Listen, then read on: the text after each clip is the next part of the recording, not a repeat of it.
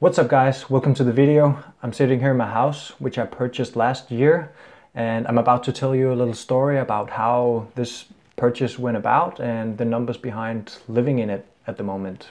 So if you're in for a little story and the numbers behind this house, then sit back, relax and enjoy the video. But please bear in mind that I don't have any education within buying and selling houses, or I'm not a CPA.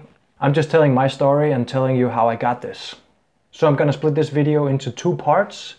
One, we're gonna look at the story behind, and then two, we're gonna dive into the numbers later on and see if this makes any financial sense. It all starts out in 2015 when I was doing a study abroad semester in Australia, where I lived with 14 other students in a house in Brisbane. The house was very poorly insulated, very thin walls, and you could basically hear everything, and we got a lot of complaints from the neighbors. But anyways, we had a very good time and we almost got evicted within 2 weeks. Not very proud of it, but that was just how it was.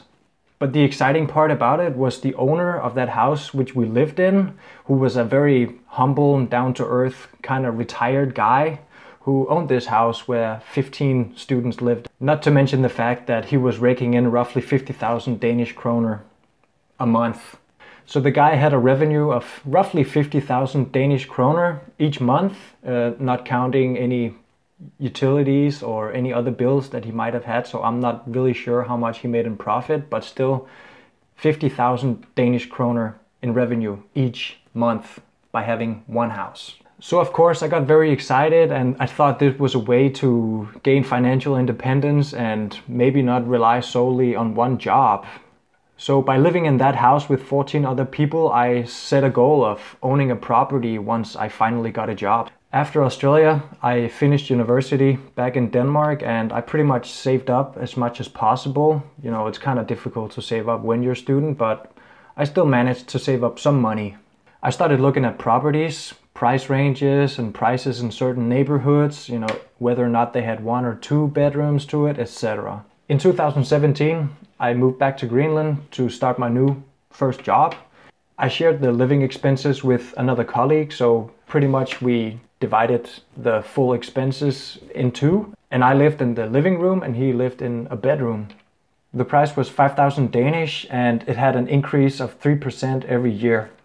What? While I was living in that house, I spent the days looking at properties within the 3 real estate agents that we do have here in Nuuk. I looked at price ranges as well, whether or not they had 2 or 3 bedrooms each in the house, or whether or not it was a good neighborhood, a bad neighborhood. And I actually also went out to look at the places physically, just strolling around and having walks within the area of where the house was located. I still had a goal of finding a property, and I now specified my goal a little bit further by saying I wanted to have a place where I could live, where the expenses would be the same as my current expenses, which was the 5,000 kroner, or lower. After having browsed the internet for quite a while, within a year I found this first house. The house was an old rundown house. It definitely had some water damages, it definitely had mold issues, but it was located in a very good neighborhood and it was listed at an auction. The house was a 1-bedroom house, meaning that there were no bedrooms. You were basically living within the living room.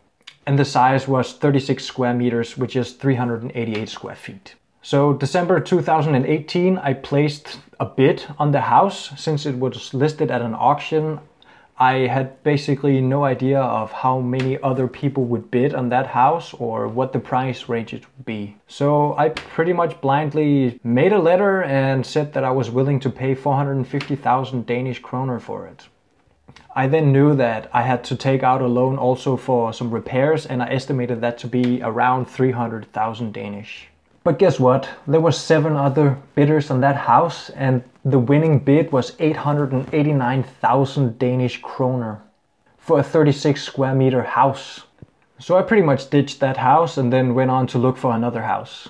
The second house I was looking at was a house where I was planning on living with 2 of my cousins, but after having thought of it quite a while and looking at the numbers behind splitting a property into 3 ownerships, there would definitely be some issues if somebody wanted to get out of the deal, or arguments and you name it. So I thought I would just leave that at that and then continue on to another house. The third house I went out to look at is the one I'm currently living in, and I went out to look at that in May 2019.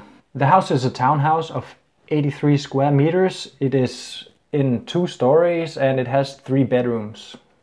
The listing agent didn't include that there were 3 bedrooms, it only said that it had 2, so I was pretty quick to pull the trigger when I knew that this actually had 3 bedrooms, so I could live in one of the bedrooms and I could rent out the 2 others. This house has a pretty good view, whether you look to one or the other side. It's near the city center and there's a bathroom near my bedroom.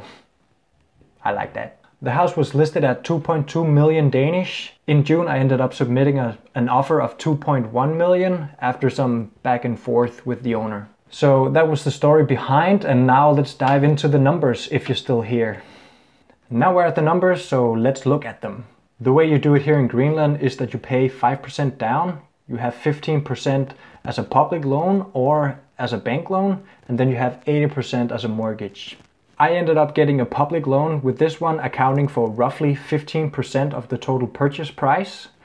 And I got a mortgage with an interest rate of 0.5%, which was currently the lowest, and the lowest that has ever been for I don't know how long. Maybe ever. I think maybe ever, yeah. The interest rate 0.5%, well, you actually also had to add the bank lending margin on top of that, so it points out to 0.89%. Damn those banks. So total cash I had to put down was roughly 115,000 Danish, and then plus 40,000 for furniture, because this house was unfurnished, had no TV, no pots and pans, no hardware, no appliances, no nothing basically. So I had to go out and buy that for myself. If we're looking at the expenses, I'll have to browse down here to look at it while I read it out loud. We have a mortgage of 6,687 Danish kroner. We have a housing association fee of 775.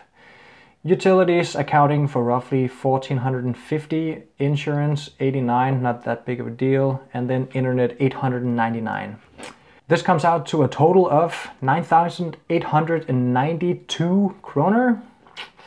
And then, as I mentioned earlier, I also have rental income off of 2 rooms which I rent out, which totals out to 8,200 kroner each month. But unfortunately, that rental income is taxed at 42%, which is a personal income tax because I own this property personally. Luckily, we do have some tax deductions for mortgage interest, utilities, housing association fee, and then the internet, since I rent 2 of the rooms out. The total amount I can deduct off my rental income is 4,472 kroner.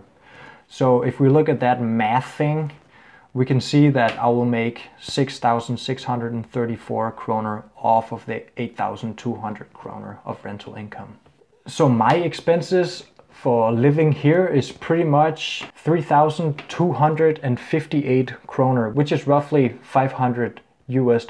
If you compare that to 5,000 kroner, which I used to pay before, then you can definitely see that I am saving money by living here. So I definitely made my goal off of whether or not to have the same expenses or actually live cheaper than I lived before when I was living at a rental place. But wait, it gets better.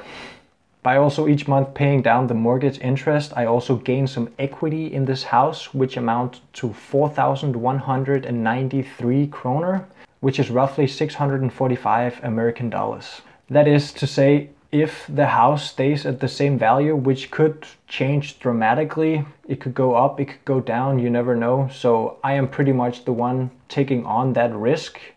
Also the risk of any water damages within the house and anything going wrong pretty much with this house. I take on that risk for myself. I also saved up the money to put down on this property. Not to mention the fact that I put down almost 3 years worth of rental for the other place I was living at. But to sum it up, have I regretted buying this house? No, I definitely haven't, and I am out looking for more, and hopefully in the near future I will get some other real rental properties. not owned as a private person, but hopefully owned within a company of some sort. So if you like the video, please feel free to give me a like or subscribe if you believe in me in my further quests for rental houses. And also, if you have any questions, please feel free to drop me a comment down below. I will try to answer them. But I am not a professional. I am not a tax accountant. So everything I have said here, don't try to sue me or anything by the things I have told you, because they're just my personal experiences and I'm just trying to make it out.